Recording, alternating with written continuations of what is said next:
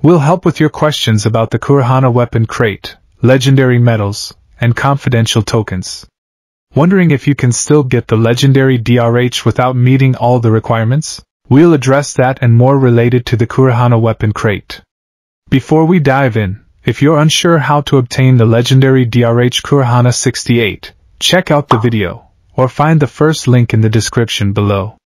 Now let's tackle your queries. What if you don't have enough confidential tokens and legendary medals?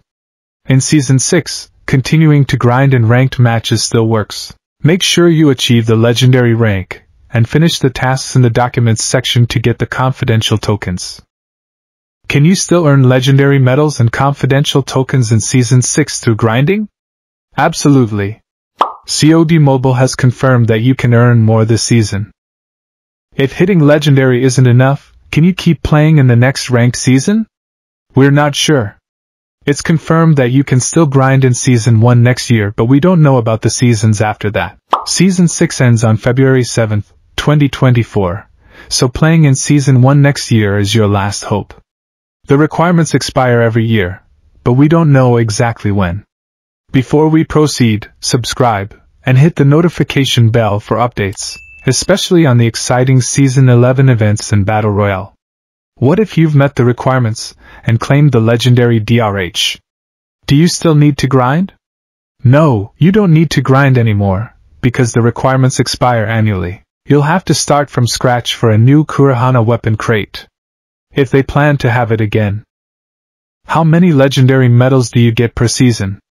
You can receive a maximum of 4 legendary medals each season. After reaching legendary in BR and MP, you get 2. Secure the other 2 by ranking in the top 5,000 on the BR and MP leaderboard, maintaining it until the season resets. Is it necessary to reach the legendary rank in both MP and BR? It's not mandatory, but reaching legendary in both will help you complete the requirements faster. If you're aiming for the requirement this season, go for it.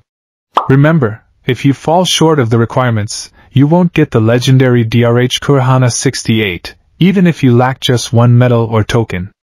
That's it. Hope we covered all your Kurohana weapon crate questions. If you have more, drop a comment below. Thanks for watching, and catch you next time.